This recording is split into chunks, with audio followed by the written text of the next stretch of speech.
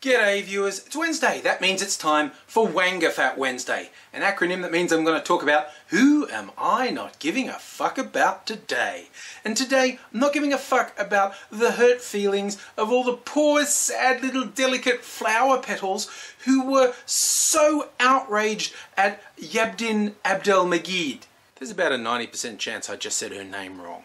She's a social activist and ABC employee who on ANZAC Day posted "Lest we forget," then mentioned some refugee countries and destinations like Syria, Palestine and our own little prison camp islands Manus and Nauru.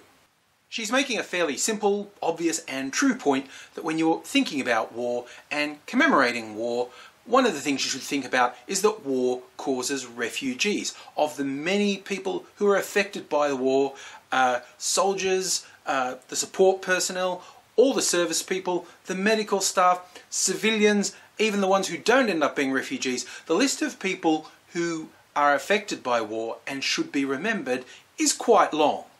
Now this fairly simple statement provoked howls of outrage from, well, complete fucking idiots, quite honestly. Somehow, this simple statement's taken to be an affront, a betrayal of the ANZAC legend. Yet it was a simple observation and a truth about war.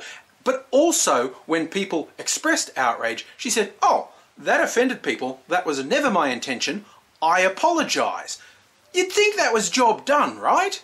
But no, that wasn't it for the bigoted fuckwits. And if you joined in on this dog pile, you are a stinking fucking bigot and you disgust me. More so if you deny bigotry was your driving force. I don't know what upsets people most. That she's a woman, that she's Muslim, that she's brown skinned, or she works for the ABC. Because they lost their fucking minds about all of those. The thing that upsets me most about the people that attacked her is not that they're hideous fucking racists, although I hate that about them.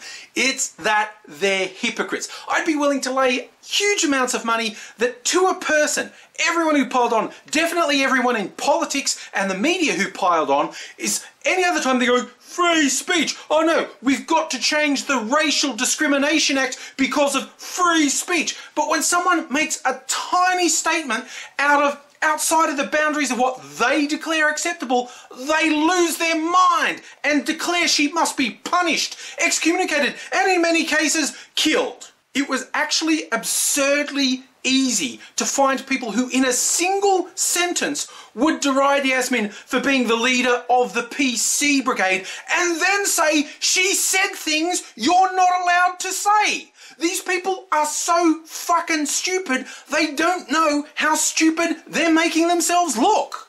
So yeah, if you were any part of this mob baying about how she betrayed the ANZAC legend, you are a disgusting, vile, bigoted, hypocritical moron. And I use moron advisedly. And, oh, interesting when you say legend, you know what legends are? They're not true. And I am, again, willing to bet the overwhelming majority of the people who go on about the ANZAC legend don't know a goddamn fucking thing about it. I didn't make an ANZAC Day video this year. I've made several over the years. Feel like I've said all that needs to be said. And in terms of a message for ANZAC Day or war remembrance in general, you could not get much better than the dedication from Ataturk that's at the Gallipoli Memorial. And I'll give you a link if you want to find out more about that.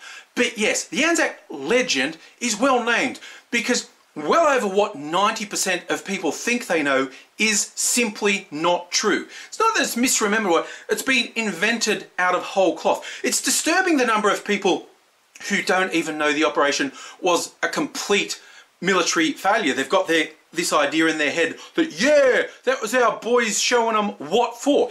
It was a disaster, quite frankly. And two other things that they always say, and I'd really like you to go out and read a damn book to find out these basic facts. They talk about, don't insult the flags, the diggers fought under that at Gallipoli.